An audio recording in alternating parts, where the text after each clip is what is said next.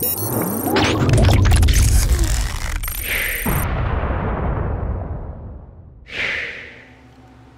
what's going on everyone? Vega here for SerpentX Tech, and in this video we're going over some problem child GPUs that I have experienced and just want to share with you my findings. There are other GPUs out there that many have spoken about on Reddit in various forms, so make sure to check that out.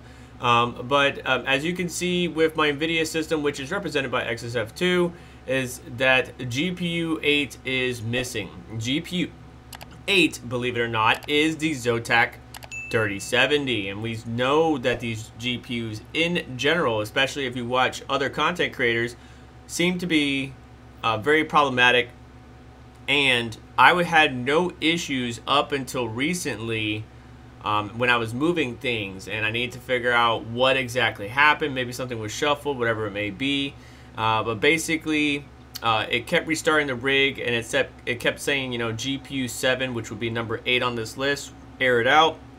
So I would shut it down. I swapped out the riser, I swapped out the cable, the USB cable, I swapped out the PCIe by 1 connector, and still you can see, and that's actually why I want to record this video. So it happened the previous day, and then it was offline for quite a bit. Basically, I switched over to Windows to try to see if maybe Windows would perform better. It did not, and so I came back to Hive, and you can see it kind of started off really good in the afternoon, disconnected or restarted, do it again, disconnected, but there was no error warnings. Checking the logs, there's no error warnings, there's no GPU died, there's no this or that. Hive OS wasn't showing anything. And you can see how many times over here it just kept disconnecting or restarting or restarting or restarting. And it became very annoying, and I couldn't figure out why. So right now I took off the 3070 completely, and I'm testing with the other 8 GPUs. There are 9 on this particular rig, and you can see it's become more steady. Now I'm gonna let that run for a little bit longer. This is just some testing, something I would recommend doing if you do have a problematic GPU. But the Zotac 3000 series GPUs are bad. Honestly, I would say the Zotac 1660 series, like the 1660 Super Ti, were actually pretty good GPUs, but everything after that is being downhill. Whether it's poor quality, manufacturing, the fans just going bad so quickly, I don't know what it is, but you'll see much throughout the community people having issues with the Zotac 3070, so I would steer clear from that. Additionally, not displayed in this particular rig, but was connected previously, was the Msi Gtx 3070. I'll try to get a picture up for you, and it's it's an LHR card, but it caused me nothing but problems. System restarts, it wouldn't perform as high as the other 3060 LHR, the 3060 Ti, excuse me, 3060 Ti LHR cards.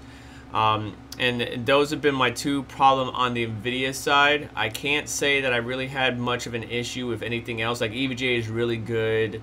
The Gigabyte cards from the 3080, the 3000 series, now that is a problem child as well. You're going to run into memory thermal issues unless you modify it like I did. I did a whole series on repairing that, making it better, showing you some results and data and stuff like that. So make sure to check that out if you can. But yeah, so Gigabyte cards on the 3000 series doesn't have sufficient thermal pads and cooling for it. Zotac 3000 series, those GPUs, the fans die. People have been having nothing but issues, whether it's to do with memory or core or whatever it is. And then the MSI 3060 Ti. Moving on to AMD, we got a couple things. So first off, Gigabyte once again with the 5700 XT, very poor quality thermal pads. You can see it's not getting anywhere near the hash rate it's supposed to be getting. Obviously things are down tuned because they're you know, running warm here in Florida. But the Gigabyte card has always given me issues. Like I could drop this memory down to 775 instead of 815, and it will still crash some way, somehow, somewhere. Now they do have thermal pads on the back side of the Gigabyte PCB connecting to the backplate, but that's not really helping this particular card. It's just a bad card. Maybe it's silicon lottery, but I've seen people have a number of issues with the Gigabyte RX 5700 XT. Next one is the Asrock Challenger. People familiar with the channel would understand that I basically had to Frankenstein this GPU with a 120mm fan and a splitter, and it's keeping that memory nice and cool now, so I'm not having much issues, but the stock cooler sucks. And then last but not least is PowerColor. So the PowerColor 5700 XTs are okay. They'll get the job done, but they're not going to be able to clock as high as some of the other cards. Like this is the XFX thick. You know, it could go a little bit higher because the memory is in good condition or around the good thermals.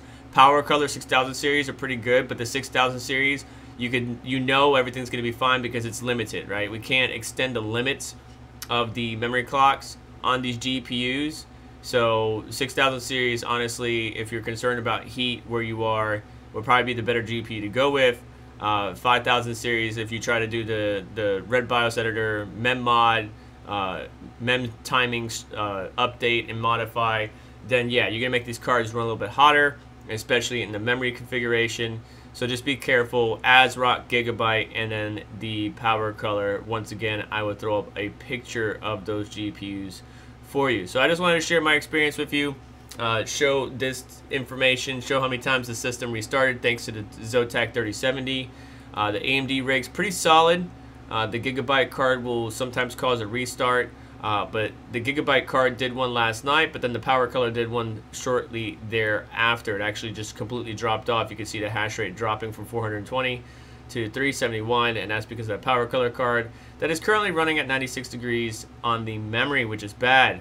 Remember, 110C is the T junction, but realistically, you want to stay below 94C is a good spot to stay. Not what I would recommend, you know, 24, 365. If you can be below 90s, 24/7, 365, great. But you know, when you're in a hot area, that's not always feasible. But that's pretty much it. Thanks so much for watching. Please do me a favor on the way out, hit the like button. Don't forget to get subscribed, hit the notification bell to stay up to date, as well as check out various links in the description, like my referral link to sign up for Hive OS. If you're at home, mid-scale or large-scale miner, and you all have yourself a wonderful day. Take care.